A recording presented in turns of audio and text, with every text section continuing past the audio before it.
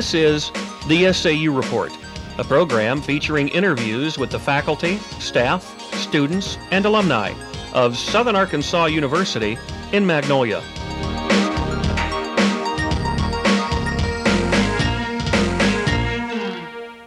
Welcome to the SAU Report. I'm Braden Harman. And I'm Jeff Grissom.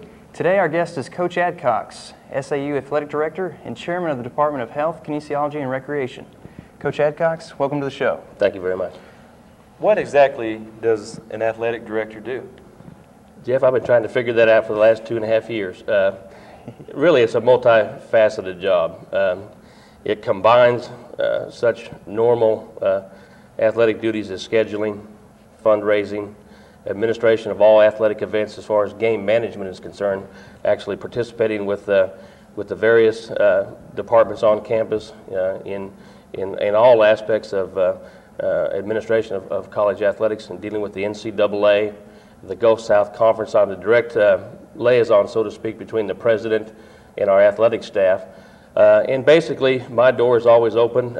If you were to come down in my area, you'd see that the foot traffic in my office never ceases. So I deal with a lot of basic day-to-day problematic areas in athletics, including not only the coaches, but also the athletes.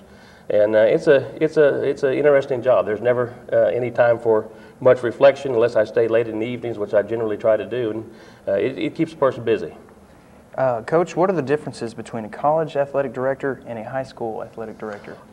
Braden, I don't think there's a lot of differences. I think in both areas, both on the secondary level as well as the area in higher education, athletic directors have to be people-oriented individuals. You deal with so many different people.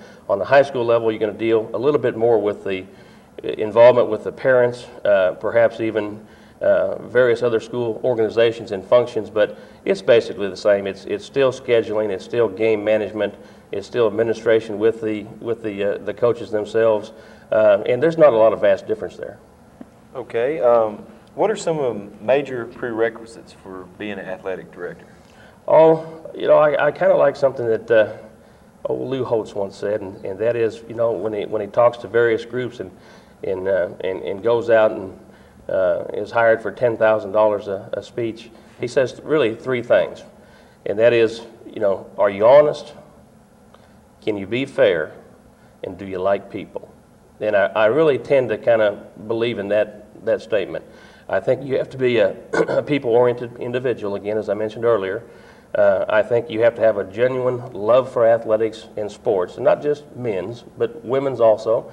I think you have to love basically all sports, or have at least a desire to know more about them. Gosh, I've coached everything from track and field to baseball and basketball. You have to be pretty well-rounded, but I really think you have to have a genuine love for all sport activities and a desire to be around people. And if you enjoy that type of thing and are gregarious and don't mind going out into the public, I think those are basic qualities needed to be a good athletic administrator. Coach, are you still coaching on any level, college, high school, junior high? No, the job that I currently hold here, Braden, is simply athletic director. I no longer coach, although several years I got out and sometimes I wonder if I made the right decision, because you really do miss coaching when you get away from it. My job specifically is athletic director. As chair of the HKR department, I still teach courses. I teach usually anywhere from 3 to sometimes 9 hours a semester, and I teach those classes both on the undergraduate as well as the graduate level. So no, I no longer coach. I guess I coach from the stands like a lot of folks. Mm-hmm. Everybody has two jobs. One is the one that get paid for it, and the other is a coach. Right. A lot of folks in the stands feel like they can coach better than those individuals on the floor, on the court, and on the field. But I really try not to get involved with the coaching. We leave that up to our coaches. They're hired to do that. We have a tremendous staff that are excellent coaches and excellent individuals, and they do a fine job of coaching our young people here at SAU. Okay. When did you first realize that you wanted to be a coach? A coach? I think basically it was an early age, and I talk about this in many classes that we teach over the years. But I don't see young people going out after school and playing basketball, baseball, football in the backyard or in some open field anymore. And there's various reasons why they can't. One of them, society doesn't let us do that anymore, where kids can kind of roam and go to somebody else's house and play baseball. Somebody may snatch them or grab them. We're a latchkey society with both parents working. But when I came home from school, it was usually after being involved in athletics. Well, I just carried over after supper, and you played, and you got dirty, and you got smelly, so to speak, you know. And I knew then that I was fairly good at sport. I liked sport activities. It gave me a feeling of accomplishment. So I knew early I was going to probably be involved in sports in some aspect. Like many people, had aspirations for higher levels, didn't attain those, and coaching was the obvious avenue after that. And I remember in high school when my high school coach would send in a play, I'd change it. You know, I knew then that maybe I had a niche for this. I didn't know how it would end up, but I knew very early that I wanted to be involved with athletics. What is your favorite sport to coach? Oh, you know, after 23 years of college football coaching, I have to say it was football. Football to me epitomizes what college athletics is all about. Not to say that other athletic events don't, but I like the physical nature of college football. I like the camaraderie, the team spirit. I like the challenge that football presents, both physically as well as mentally. But I probably, my best sport that I probably excelled in and probably should have played more was basketball. But football just kind of seemed to meet the time. What do you feel is the most difficult sport to coach? Oh gosh, I don't know how I'd coach hockey. I think perhaps maybe track and field. So many different events, so many different types of fundamentals and techniques. I think I could coach a sprinter, for example, but for me with my size to be able to teach a pole vaulter, no hope. You know, it would say, you know, go practice and I'll watch you. I think track and field, one of the funnest, if funnest is a word, sports to coach, but very difficult to coach. What coaches do you admire and or have had the greatest effect on your coaching philosophy? Oh, I think without question, right beside my bed as we speak is a new book on Vince Lombardi that my daughter got for me, followed by another book about Mankind, the wrestler. I don't know where that came from, but Vince Lombardi, certainly. I think when I was in college at the University of Missouri, I had a great coach by the name of Norm Stewart, who just retired from the University of Missouri after 38 years of basketball coaching. He was an inspiration. I certainly think people like, and y'all don't remember some of these names, but Casey Stengel, you know, there's some great, what we call now old school coaches out there that definitely had, you know, a very, very big part of my life. What changes, if any, have you made to the SAU program? Well, Jeffrey, I think in the last 2 years we've had several changes. One is on the physical facilities.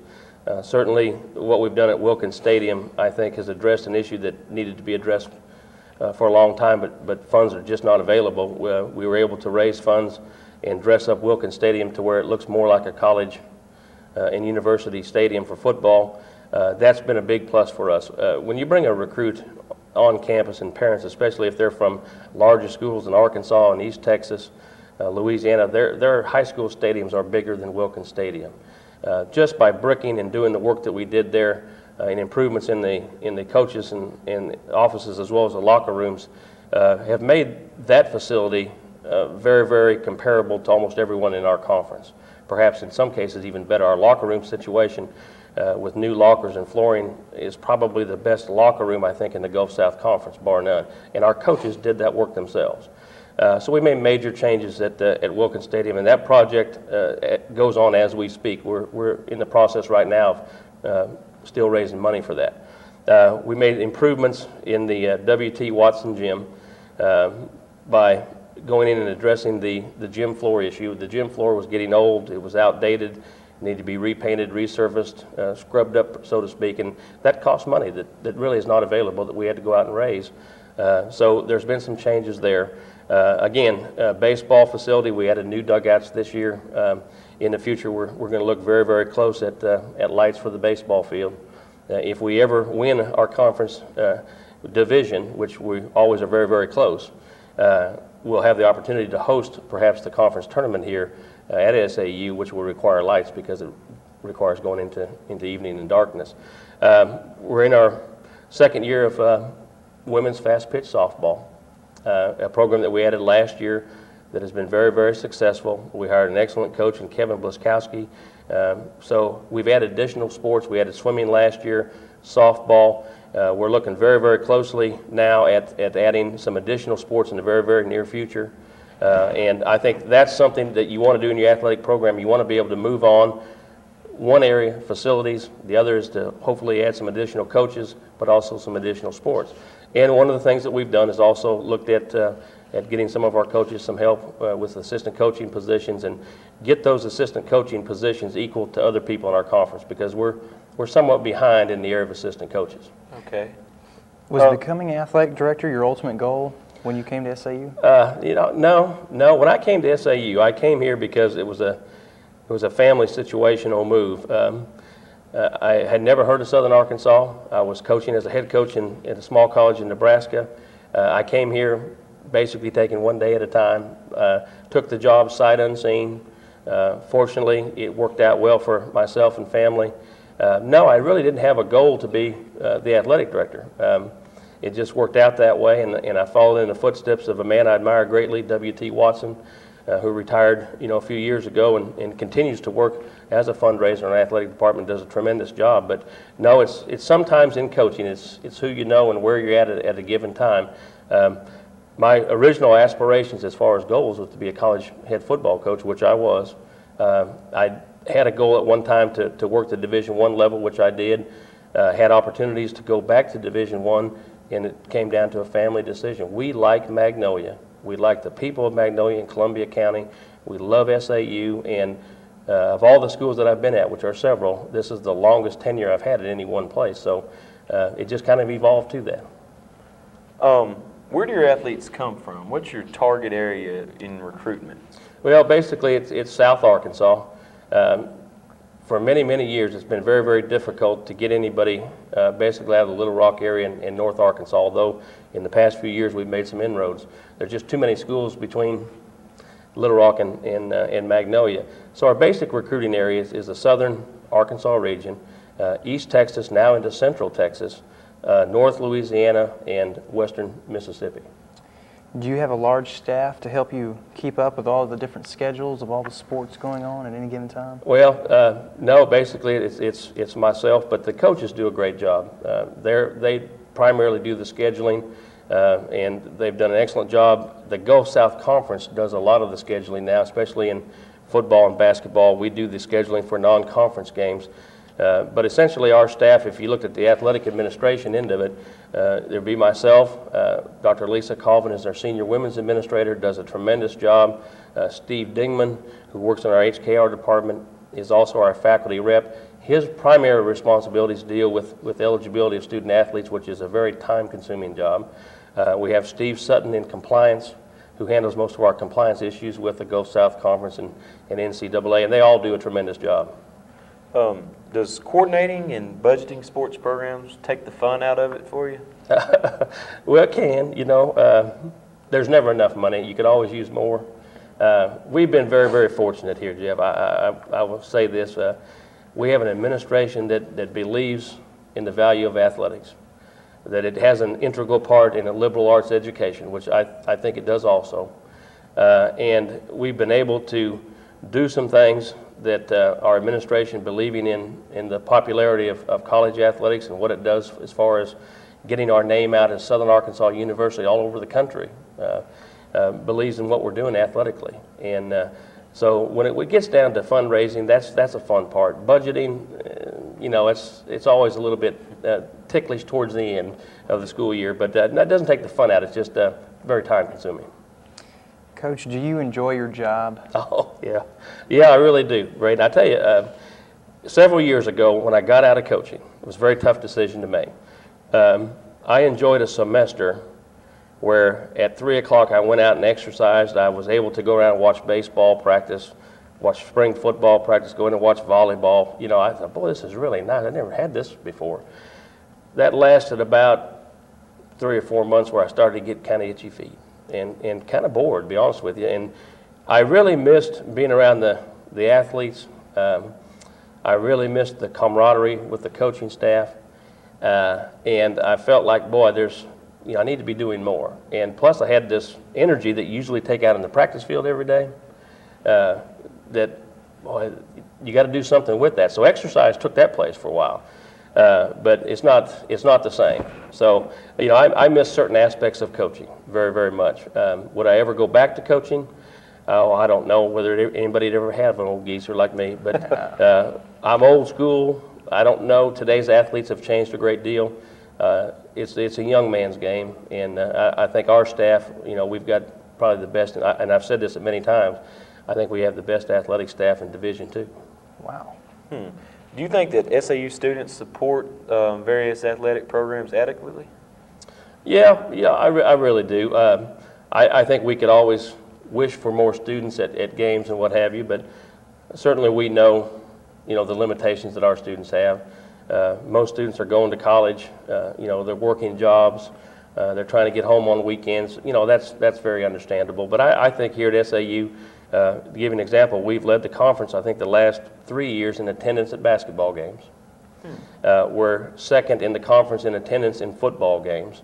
If you wandered out to our softball game on Tuesday of this week, we played Texarkana College. There was probably 300 people there, which is phenomenal for a softball game, especially early in the program.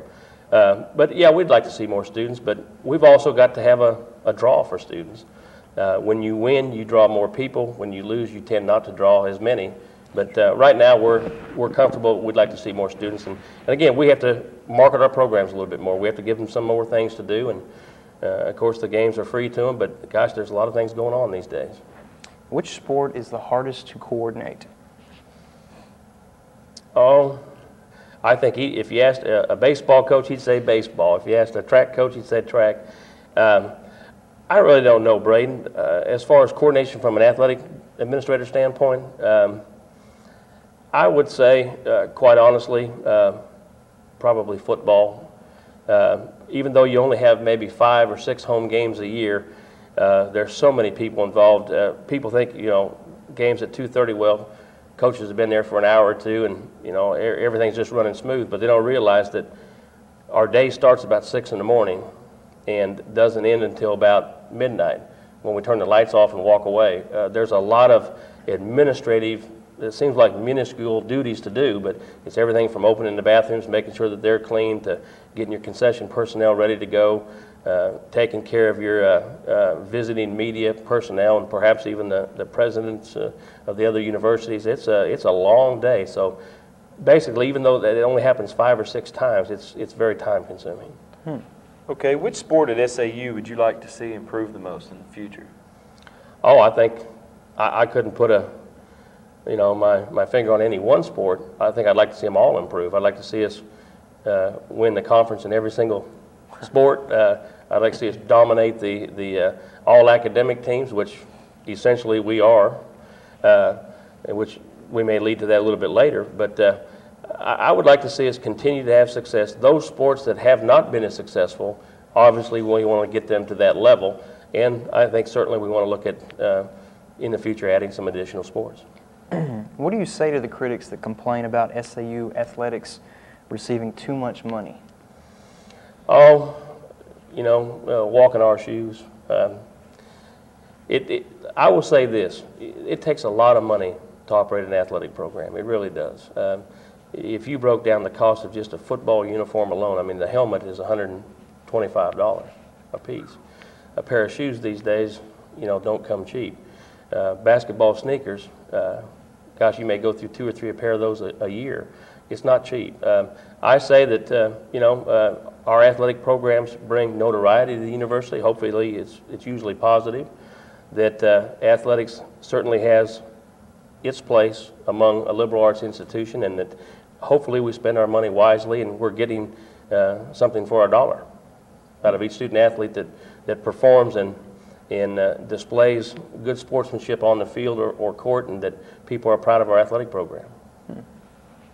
Speaking of the budget and the financial situation, do you feel that you receive enough budget to keep you competitive, or to keep you competing with other Division II schools? Well, I will say this: if you went school by school comparison, of course, a lot of the schools in our conference are much bigger in enrollment areas.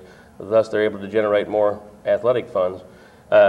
We have one of the lower athletic fees per student body. We operate a little bit and sometimes a great deal under most other schools, but we've been able to get by. Obviously, if we had a little bit more money, perhaps we could improve our facilities, do some more things, but it's basically enough for us right now to compete, and we're competing very, very well. So it's wishful thinking, though. How important is SAU alumni and the SAU Foundation to SAU athletic program? Extremely important. You know, basically our alumni are the people out there that hopefully after they leave school, they've got a nice job and have settled into a family life or whatever type of life that they're interested in, and have, you know, set a goal for themselves. Our alumni, our foundation, are the funding arm, one of the funding arms for our athletic program. Sharon Eichenberger, W.T. Watson, our booster organization, our alumni leaders, the alumni board do a tremendous job of promoting collegiate athletics here at SAU and provide us with some extra income that we certainly could not run our programs without them. So very important. If there was one new sports facility or anything you could add, but just one thing, what would it be? What would you add or change? I think it goes back to something that the university looked at early in the 1990s, and that was a possible convention-type center here on the campus of SAU that would house an indoor track, an indoor basketball arena, seating for, say, 10 to 15,000, that not only when we had major athletic events here on the campus, would also be able to house, you know, outside interest, convention type interest into the city of Magnolia. That was a project that both at SAU and the city of Magnolia looked at, and several of us were on that committee. We looked at several locations. I think if we had a facility of that nature, like the convention center at Jonesboro or some of the other schools, that can only help Magnolia, the city, as well as SAU. So I would really like to see something like that. Gosh, we could have, you know, mega track meets with 30 teams here, indoors, out of the weather. We could have a big band come in. You know, we could have Bass Pro have a Bassmaster Classic here and use the convention. There's a lot of things you could do. So I'd really like to see us do something like that.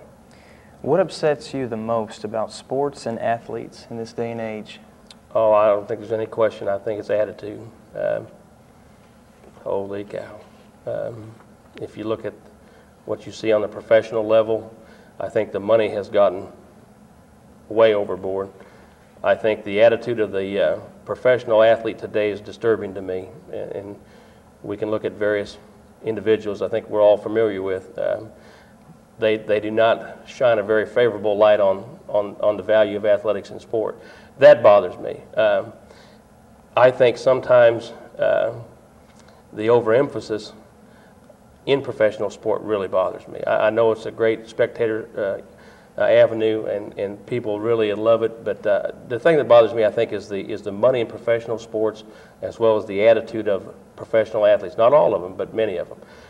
And that has transcended down into college athletics some. And it's transcended down to high school athletics. I see somewhat a lack of common courtesy, sportsmanship, ethics involved in all levels of athletics, and that bothers me. That's not the way it's meant to be. This is a great opportunity. Athletics presents itself to each individual that's out there, and we should behave properly, and we should abide by the rules, and that bothers me when that's broken. Coach Adcox, you've been a great guest. Thank you very much for being on our show. Jeffrey, thank you. With the SAU program, I'm Braden Harman. And I'm Jeff Grissom.